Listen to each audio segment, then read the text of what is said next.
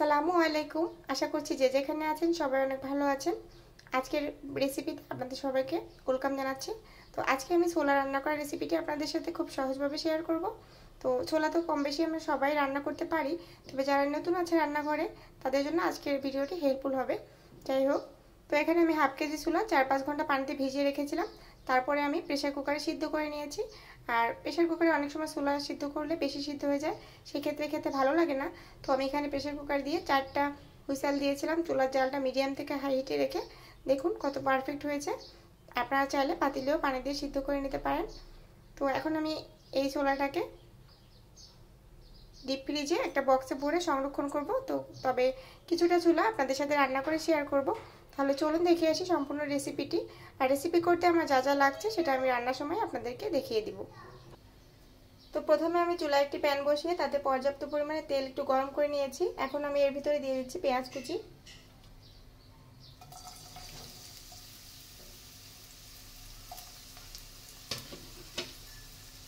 এখানে আমি 4টি পেঁয়াজ নিয়েছি। তো 4টি পেঁয়াজ ভালো করে কেটে নিয়েছি। এখন আমি পেঁয়াজটাকে একটু ভেজে নিব।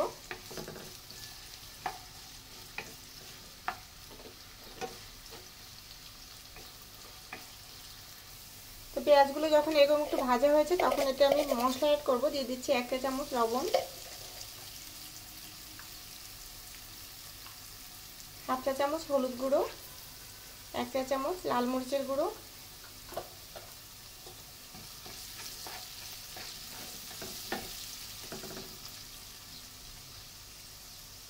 এখন এতে আমি বাটা মশলা অ্যাড করতেছি। রসুন বাটা দিচ্ছি 1 চা চামচ, জিরা বাটা দিচ্ছি হাফ চা চামচ, আর আদা বাটা দিচ্ছি হাফ চা চামচ। এখন সবগুলো মশলা একত্রে আমি একটু ভালো করে মিশিয়ে নিচ্ছি।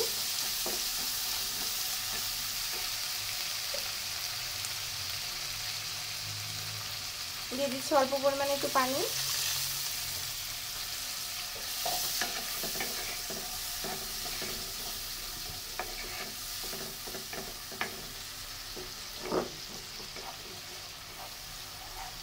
এক্ষেত্রে পেঁয়াজটাকে একটু লালচে করে ভেজে নিলেই ছোলার স্বাদটা খুব ভালো হয়।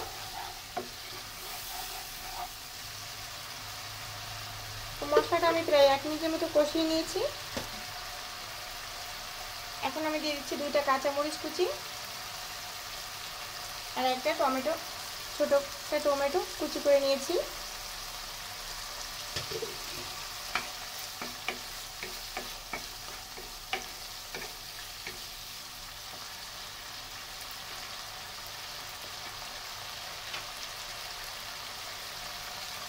তো আমি সিদ্ধ করে রাখা ছোলার থেকে এখানে 1 কাপ পরিমাণ ছোলা নিয়েছি। ছোলাগুলোকে ভালো করে ধুয়ে এখন আমি এর ভিতরে দিয়ে দিচ্ছি ছোলা।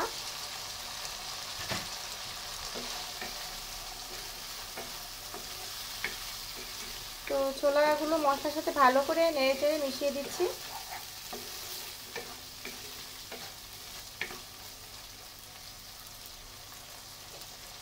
তো ঢাকনা বন্ধ করে দিয়ে অপেক্ষা করব 3 থেকে 4 মিনিট। ফিরে আসলাম 3-4 মিনিট পরে। এখন আমি ঢাকনাটা উঠিয়ে ভালো করে ছোলাগুলোকে একটু নেড়ে চেড়ে দিচ্ছি আমি।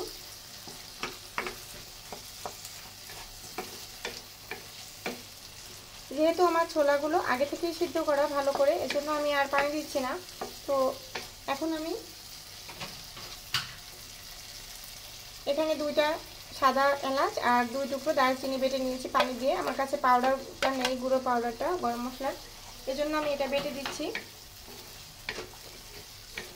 তো আপনারা চাইলে এই পর্যায়ে ধনিয়া পাতাটা অ্যাড করতে পারেন। আমার কাছে এখন ধনিয়া পাতাটা ছিল নাই, এজন্য আমি দিচ্ছি না। গরম মশলার ফ্লেভারটা খুব সুন্দর আসে এভাবে ছোলা রান্না করলে।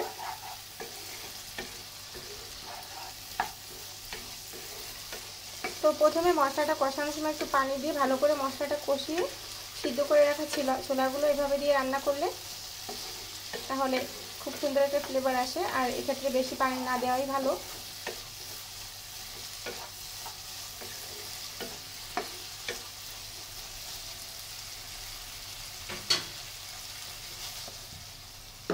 এখন আমার ছোলাটা রান্না হয়ে গেছে। তো চুলাটা অফ করে দিয়ে আমি আপনাদেরকে সার্ভ করে দেখাচ্ছি। তো ভিউয়ার্স, হয়ে গেছে আমার ছোলা রান্না করা। আশা করি আমার আজকের রেসিপিটি আপনাদের কাছে ভালো লেগেছে। রেসিপি ভালো লাগলে প্লিজ আমার চ্যানেলটি সাবস্ক্রাইব করে পাশে থাকা ছোট্ট বেল আইকনটি প্রেস করে রাখবেন আর একটা লাইক দিয়ে দেবেন। যদি বেশি ভালো লাগে ফ্রেন্ডস অ্যান্ড ফ্যামিলির সাথে শেয়ার করবেন। যেখানে থাকবেন সবাই ভালো থাকবেন। পরবর্তী ভিডিও দেখার আমন্ত্রণ জানিয়ে আজকের মতো এখানে বিদায় নিচ্ছি। আল্লাহ হাফেজ।